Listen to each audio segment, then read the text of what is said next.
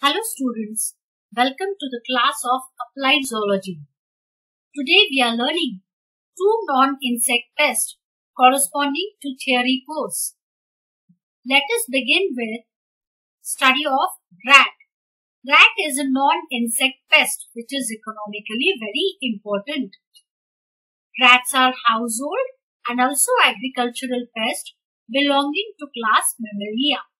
In India, the common species of rats are black rat, which is Rattus rattus, house mouse, Mus musculus, common Indian field mouse, Mus musculus boduga, and brown rat of Norway, Rattus norvegicus. The rats are medium-sized and long-tailed rodents. Body length is 9 to 11 inches and tail length is 7 to 9 inches. Males are slightly heavier than female, ranging from 450 to 650 grams and female ranging from 350 to 450 grams in weight. Rice fields rat are black to brown in color.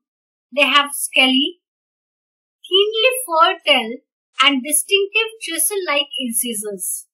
The rice field rat, Rattus argentiventer, is the major rodent pest and is distinguished by a tuft of red hair at the base of its ear, fur on the back or orange brown flecked with black and a silvery white ventrum. These vertebrate rodents cause damage to agricultural crop plants in the field as well as in the storage area. So this is how they cause the damage. Symptoms of damage through these rodents include chopped young seedlings, irregular cuttings of stem, patches of depression seen in the field at early stages, chewed developing buds or ripening grains.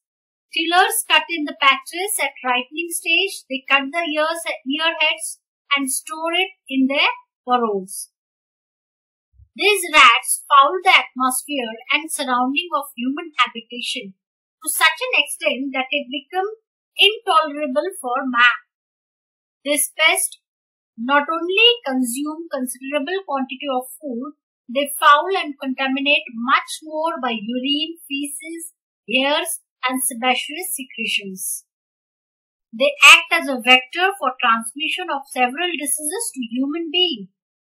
They seem to damage food and feed store packaging materials and containers, facilitating the destruction and contamination of foodstuffs.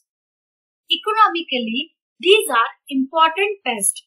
They damage the stored grains. Several types of diseases are known to be transmitted by rats, and besides consuming considerable quantity of food, they contaminate much more by urine, feces, and hairs and sebaceous secretions. So this is how rats are very dangerous. This is how they cause damage to us. What are the control measures of rat? Rats are traditionally caught by using various types of rodent trap and killed by appropriate method. Cats are the natural enemies of rodents, hence rural people traditionally domesticate the cat. Maintenance of cleanliness and hygiene is important in keeping away this pest. Store food in plastic or metal containers, cleaning of backyard and rodent inhabiting places on regular basis reduces the chances of rodent pests. Electrocutting using iron fences carrying electricity are placed around the field and burrows of rats in night to kill the rat. Use of ultrasonic devices can be used to kill the rats.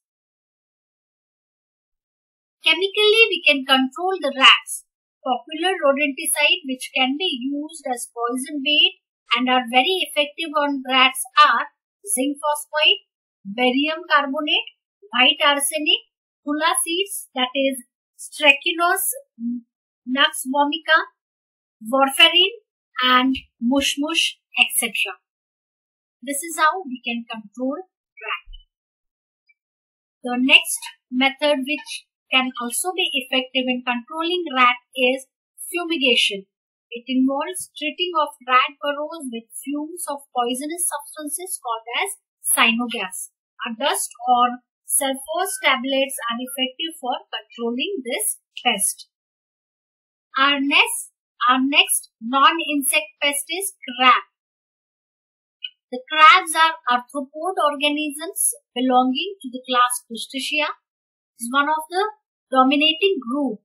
Among these, freshwater crabs are having reputation as pests of paddy crops. So these are the common paddy pests found in Maharashtra. Crabs have flat and oval body. Cephalothorax is large, broader and converted with carapace. These are covered with carapace. The socket of the carapace bears antennules and eye stalks. Well-developed 5 pairs of thoracic legs are present, and first pair of leg is stellate, which is used for offense and defense purpose. Abdomen is segmented and is bent under cephalothorax, fitting into the groove in thoracic sterna. Abdomen remains invisible from the dorsal surface. What are the nature of damage? Crabs cause heavy damage to paddy crop. They cut the young paddy plants near the ground level and carry them to their burrows for feeding. They damage young seedlings in nursery and newly transplanted fields. The seedlings are cut near the ground level into small bits. These bits are carried to their burrows for feeding. In older plants, outer sheaths are cut open and the tender inner portion is consumed. In an attacked field, bits of leaves and stem can be seen floating on water. In severely affected fields, patches of damage can be seen. Crab prepares the burrows on the sides of the barns in paddy field that disrupts the irrigation bed prepared by the farmers. This crab holes leads to water loss from paddy fields. Thus, water is not retained in the field. Economically, these are very important pest species. They are commonly known as rice field crab or freshwater crabs and are active during night in rice field, causing severe damage. Crabs live in the hole made in sides of the field barns, irrigation channels, and field corners where water does not stand. So this is how crabs are important pest and they cause damage to the paddy field. How we can control crabs? Crab is a major crustacean pest of paddy crop. It requires intensive control. Collection and destruction of crab using petromax at night in the beginning of rainy season is suggested to control further loss.